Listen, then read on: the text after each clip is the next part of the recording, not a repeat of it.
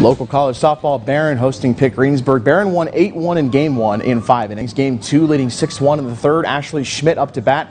Cracks one at deep center, triples, and then on the throwing error from second, she'll be able to come home and extend the lead. 7-1 Lady Lions in front here.